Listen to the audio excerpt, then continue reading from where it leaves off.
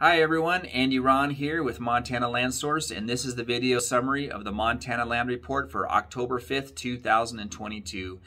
We saw a total of 22 property updates over the past week in the Montana land market, and this appears to be a new normal, an average of around 20 property updates per week. In the recent past, in 2021 and early 2022, we were more used to seeing around 30 to 35 property updates per week. So clearly the Montana land market is slowing down in terms of volume. Now, some of this is seasonal. We see a natural decrease in the fall and heading into winter, and even hunting season can have an impact on volume. But nonetheless, overall, clearly a slowdown in the market. Of those 22 property updates, 9 are new listings, 4 are price changes, 4 are pending sales, and 5 are sales. 9 new listings is a relatively high amount, but nonetheless, we are still hovering around 325 properties on the market today, which has been consistent for months and is about half of what we're used to seeing prior to 2020.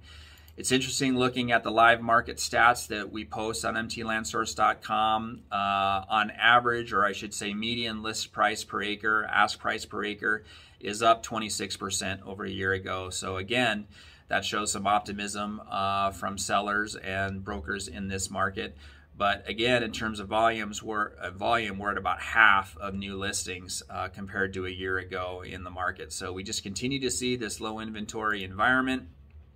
But nonetheless, there is some optimism on pricing. We will see how that continues to go with this slowdown in the market, and brokers reporting that they all tend to have buyers, but these buyers are not finding what they want in the market at this time.